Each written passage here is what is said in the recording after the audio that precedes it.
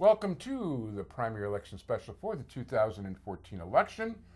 The show is a Sunny Hirsch production. I'm your host, Avi Myers. Thank you for joining us. Get your wife and kids off the street. Protect the women and children. Jewish Chicago's in town. Hope you'll pick it up and take a good look at it. It's got a very thorough look at the judicial races. We're doing this special, which is actually 4 half-hour shows that if you're watching on TV are a 2-hour block, because we don't have enough room in our regular show to get all the deserving people we'd like to get on the air. And even though I had my next guest on the regular show one time, I did invite him back a second time. I do that with, good people, and he's got good bar ratings. It is a pleasure to introduce you to a candidate in the 9th Sub-Circuit of Cook County, Brian Alexander. Brian, how you doing? Nice to be here again. First of all, thank you, and I appreciate your coming. Thank you. And why don't you, because not everybody who's going to watch the election special watches the regular show, why don't you fill us in on your background? Okay. Well, my name is Brian Alexander. I'm an attorney in private practice, a small firm, my daughter and myself. I've been practicing law for 37 years. This is my first run for public office.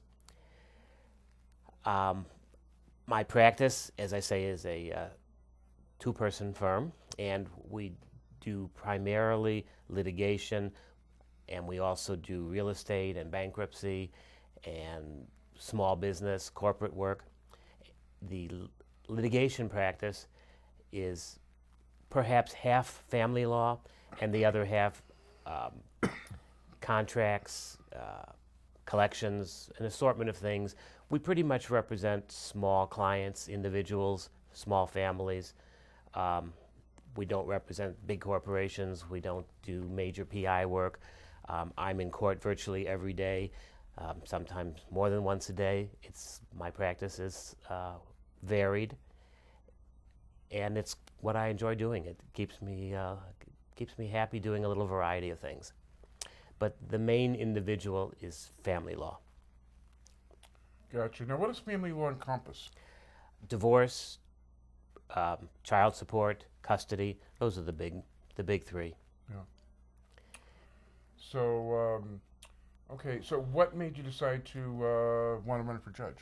Well, I think any lawyer who has a litigation practice has certainly thought at one time in their career, hey, I want to be a judge. I can do as well or better than the judge sitting on the bench.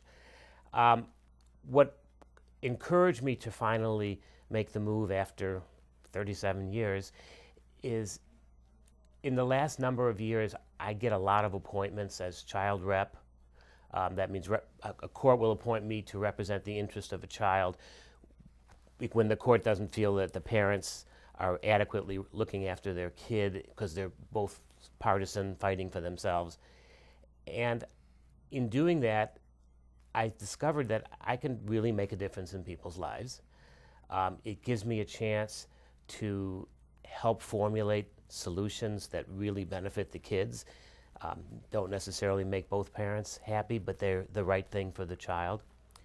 A lot of those are pro bono, intentionally. By the way, pro bono means free, so he's being charitable. Right. Well, a lot of the appointments I get are with the understanding that I'm not getting paid.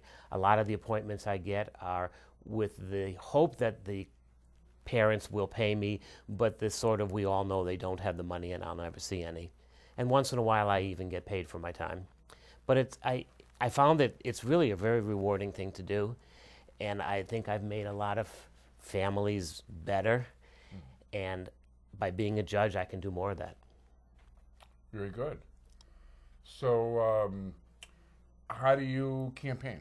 How does a campaign work? Because you can't go out and try to sell a magical formula like if you were running for state rep. That's right. And you can't tell people 40 acres and a mule like they did in Gone with the Wind.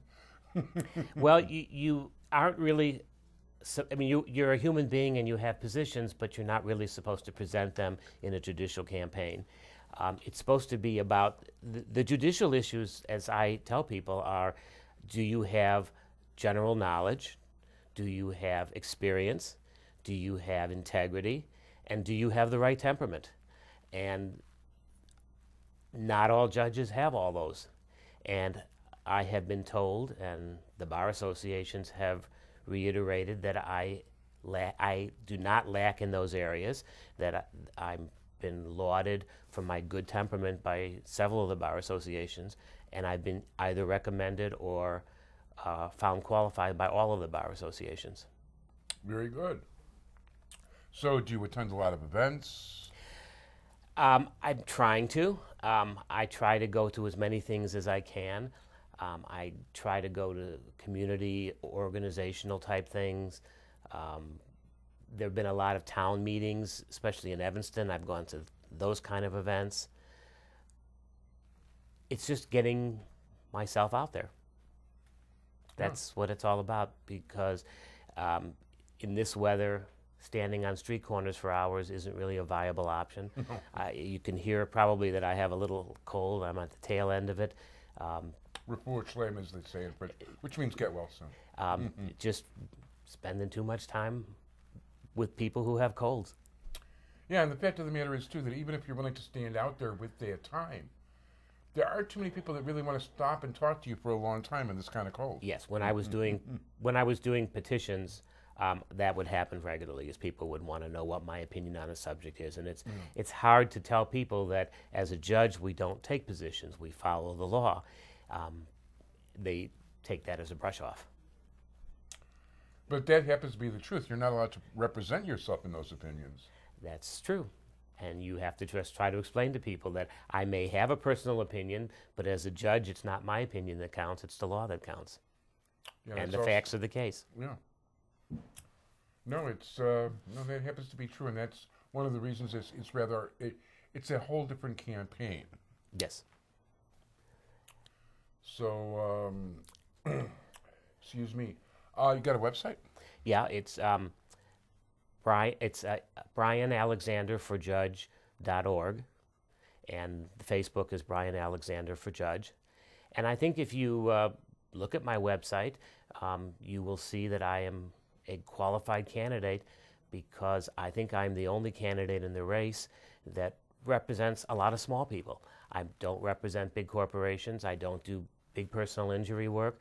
I just have a lot of families and individuals that I represent, and I get a lot of encouragement from them. Many of my clients know that I'm running for judge, and they're all pushing for me. Well, no, that sounds good. And is there like a particular message? Well, actually, you're kind of already giving the message, but yeah, no. If you had to sum up your experience, we've got about a minute. So, you want to sum up your experience running? You want to sum up, why you should become a judge? Whatever you like. In 37 years of practice, I've had a broad variety of cases. My calendar is primarily litigation of different sorts, but heavily family law. I think it gives me a broad view of the kinds of issues that people have. In addition to the trial work in family law and general litigation, I also do a lot of immigration work, a lot of bankruptcy work, a lot of real estate work. And so I'm able to understand the totality of the problem, rather than sometimes people fight over divorce cases and there are immigration issues or bankruptcy issues. And I find so many of my colleagues and judges on the bench have no clue and don't think in terms of these other issues. And I think that's the skill and the knowledge that I will bring to the court. So your website is BrianAlexanderForJudge.org? Yes. And what is your punch number? 180. Nice number. Yeah, 10 times high. You should have mentioned that on your own without my asking. Brian Alexander, good luck in the campaign. Thank you.